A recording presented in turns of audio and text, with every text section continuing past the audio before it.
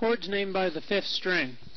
Before we learn the chords named by the fifth string, we really have to learn the fifth string.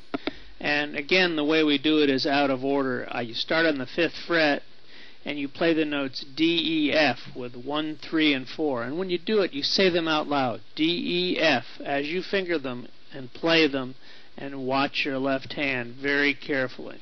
Then you go down to all the way down to the top of the neck there, down to the first position, okay? And then you say B, C, and play 2, 3 on the B, C, and then you jump all the way up to the 10th fret with that second finger and say G. So what you end up doing is playing these notes as you say them, D, E, F, jumping down, B, C, going all the way up the neck, G, and watching your hand, and you have the sound, you have the tactile feel of where they are using the fingers, and you have the visual sense of where they are, and you stare at it. If you do that 5 or 6 times a day, and don't neglect the 6th string, do that one as well, because you'll start messing up on the 6th string if you don't watch out.